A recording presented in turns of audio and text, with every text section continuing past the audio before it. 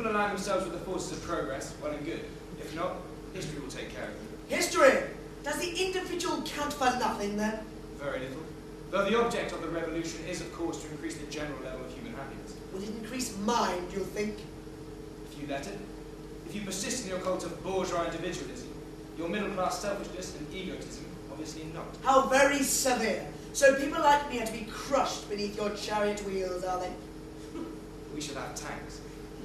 You know, I hate to say this, but you sound just like the people who sent me feathers during the war. Did they really, sir? Oh, Lord, don't let's go into that. Why not?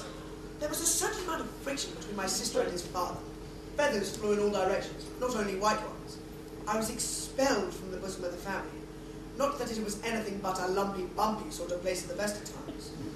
Donald's father was so ashamed of me, he sent me away to labour in Monmouthshire. That's all lumps and bumps. It's very nice, Monmouthshire. I must say, sir, it's hard to think of you as a horny-handed son of toil. Oh, I'm glad the whiff of the bullpen no longer trails about me. Sometimes I think it does. I have to go and have a bath. I'm sure some doleful Freudian explanation, something unmentionable about my body, I expect. You all read Freud, I suppose. Lord, no, not allowed stuff like that. Not even under the blankets. But Judd. But it's as well. He's as depressing as Karl Marx. What's that supposed to mean? More depressing, really. One can at least struggle against historical force. One can lie down against the juggernaut, as it were, and try to slow its progress. Ah, you do recognise that it is progress, then? But one can't lie down in front of one's subconscious. One can't even find it to lie down in front of. And if that controls everything we do, well, we call it a very gloomy view. One likes to think one has some control over one's life. For instance, I, please, Donald. Oh, sorry. Thank you, dear boy. I can't bear to think it's either history or my subconscious that's making me thirsty. Any more than I can bear to think I spent 2 sub-8 quiz years uphill and downdale in Monmouthshire, simply at the whim my idea, or the forces of progress, do you call them? Yes. You see, I thought there was a moral principle involved. You know, I believe Judd would like another cup of tea. You see, I thought it was wrong to kill, an eccentric view in a Christian society. But I believe one must obey one's moral intuitions, however eccentric and however awkward the consequences. It's those intuitions which separate us from the animal. Don't you think? Yes, of course. You say of course, but Judd doesn't think so. Nor does Freud. They say intuitions are nonsense. And so they do with history as well. There's no argument in that, is there? No.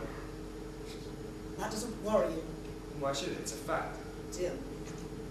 You'd look pretty silly if the Germans had invaded. Oh, Donald, you're such a chip off the old block. He'll make a splendid lord of the manor, won't he? Riding round in his tweed cap, just like the farm. Frowning at them. They'll adore you, absolutely adore you. The Devenishes have been there since 1543, you know. 1547, ouch. More tea? No, I've done very well. Sir, Dear boy, there was something in your lecture. You said nothing was certain in the world except our feelings, the intuitions and so on. yes. But feelings change, mind you, all the time. Yes, indeed. Then, well, how do you hold on to anything? Why should you want to? But you must have something. Why? Well, it's chaos otherwise. Yes, but every moment some form grows permanent in hand or face. Some mood of passion is irresistibly real or attractive to us for that moment only. You know your Pater, I hope. He's dead. Walter Pater, the Renaissance. Not the fruit of experience, but experience itself is the end. Oh, you must read it, you really must.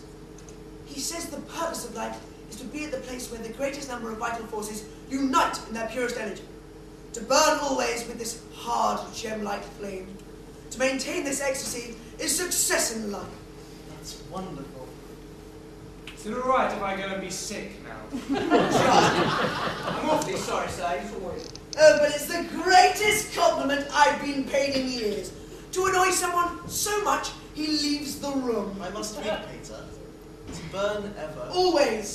To burn always with this hard, gem-like flame. Because Judd thinks history will snuff out our little flames like that. But I'd rather think I'd be snuffed out while ecstatic than gutter down in slavish obedience to its dictates. That's all very fine and large, but I don't see... Oh dear. What does that mean? Only that I have to go and take roll call. I'll answer for you two. Thanks. Thanks. It's been fascinating listening to you, sir. Really fascinating. Oh, the pleasure's been mine. It's not often I get the chance to show off to such a charming and attentive young woman.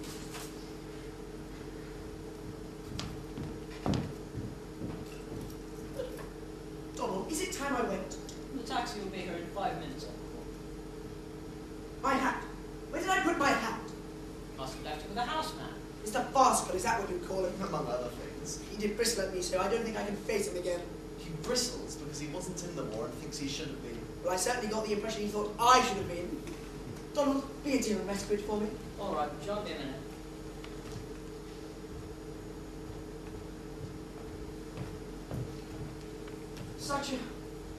Such a very... Is Donald quite as bluff and straightforward as he seems? Oh yes, sir. He's got a perfectly good brain, actually, but doesn't think it's gentlemanly to use it. Bachelors have such high hopes for their nephews and nieces. You're certainly not afraid to use your brain anyway. No, sir. It's a pity you're not staying longer, actually. We could have had dinner. I mean, I could have gone on showing off. Though you young men have a lot more to show than me. I don't mind listening to myself. Really? Well, perhaps we could continue this conversation some other time. I should love that, sir. And we do have holidays. So you do? Where do you live? Epping, just on the edge of the forest. I don't know Epping. But if you ever come up to town... Thank you, sir. Telephone first, won't you? One never knows when one's going to be free. Of course, sir. Dear boy, no need to call me sir. I have a couple of friends that might amuse you, for instance. Harold. Harold? Nichols. Oh, that would be... May I bring a friend? One of these? No, someone different. Someone special. Ah, I see. Judd wouldn't like to come, would he? I'm afraid not, sir. Pity. That sort of frankness. So manly, so attractive. I'm afraid his interests lie elsewhere. Who's like where? Judd's. I was just telling Mr. Cunningham how Judd thinks literature is bosh and we all ought to do economics. Oh, Judd. Come on, Uncle Vaughan. The taxi's early. It's time for you to buy me a drink on the way to the station. There's only one thing you young men can think of. Goodbye, Bennett. Goodbye, sir. Come on then, Donald.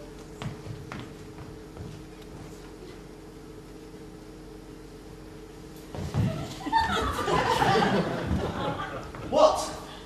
I've come to clear. Carry on, then.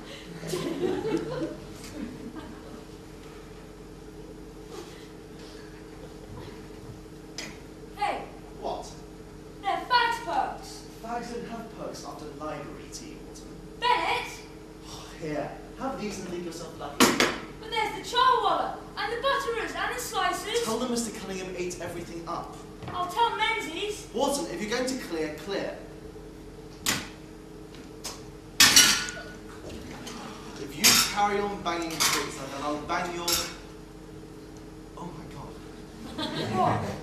It's him. Who? Oh god, I can't look. Are you alright, Bennett? I shall be in a minute. Shall I get Matron? It was his smile. Made me dizzy. Slightly off centre, you know. Everything beautiful is slightly lopsided.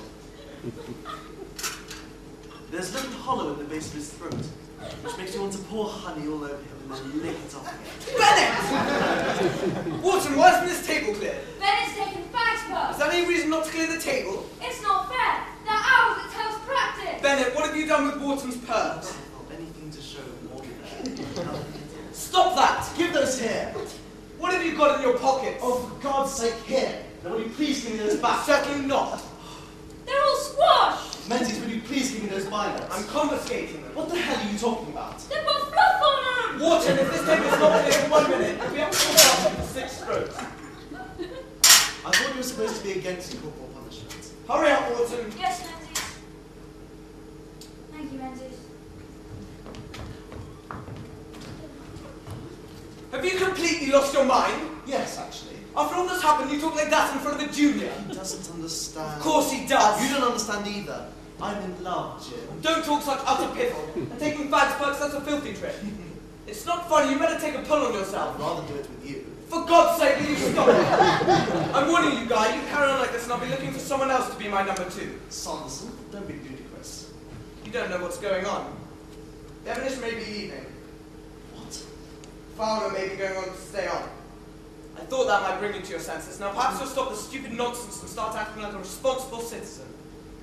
It can't be true. It can be. It is. I won't stand for it, of course, but I shan't be able to resist unless I have the full cooperation from you and Judd. Judd? Why do you think I said that about beating? I have to have another prefect. My God, you are getting sly. You need him too. If Fowler's head of house, you won't be in 22. God. You're more Judd's friend than I am. I tried and I tried, it's useless. I shouldn't think there's hope in hell. There must be. Prove your worth for once. Why is Devenish leaving? Martin. Oh, Christ. I hope I can rely on you. The next 2 weeks are going to be absolutely crucial. We can't afford the slightest hint of a scandal. You really are going to have to take myself in hand. The trouble is, I do so much prefer doing it with other people, don't you? I don't believe in talking about it. That's not the impression I've got when we've done it together. I said I don't believe in talking about it. Besides, I think we're a bit too old for that sort of thing now. We're supposed to be grown up. Supposed by who? It's only a passing phase, all the books say so. You have been reading. Worried, were you? Weren't we all? As a matter of fact, I met a girl last Halls. Congratulations. Did she let you do anything? I think she would have done. There wasn't the opportunity. Ah. We fondled. The trouble is, girls our age aren't very interested in us. We don't have any money. Or cars. I'm nothing to drive, that should help. Take her to the flicks. Will her parents let you? Hope so. Bet they won't. Parents don't give a damn about their sons. They can be done and ends up with barge poles. But their daughters often held the girl across the street and that's 10 years penal servitude for rape. Well, you can understand why.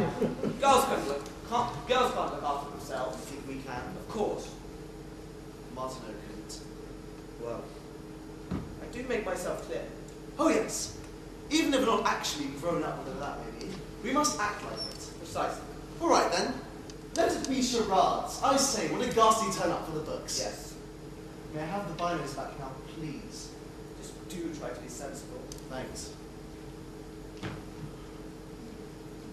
You know, I think perhaps I'll be a spy when I grow up. You can keep a secret for 2 minutes. You'd be surprised. You can't beat a good public school for learning to conceal your true feelings. What was for house tea today? Toad in a hole. Oh, haven't I missed it? You don't even like toad in a hole. You said it tasted like fried toad jam and flannel. That's what I said, yes. But what I really thought. I make a very good spy, actually.